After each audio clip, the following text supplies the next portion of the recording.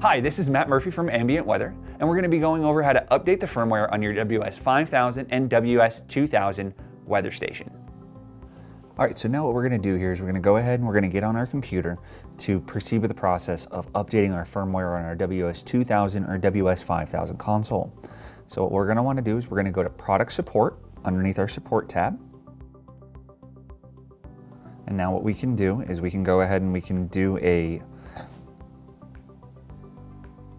search, or we can actually go to our most frequently asked questions here and go to the Ambient Weather WS-2000 5000 Firmware Download Center.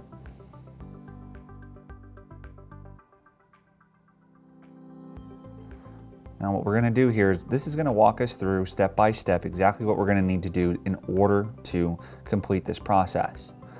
So it's going to walk us through making sure that we download the proper file. It includes links as well to those files and exactly what we need to name it, so that way we can place it on the micro SD card that is required in order to update the device.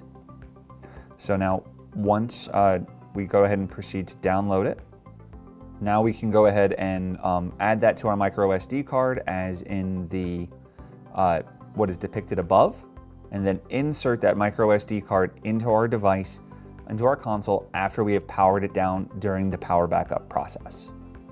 The device should read the micro SD card and then update to the newest firmware version.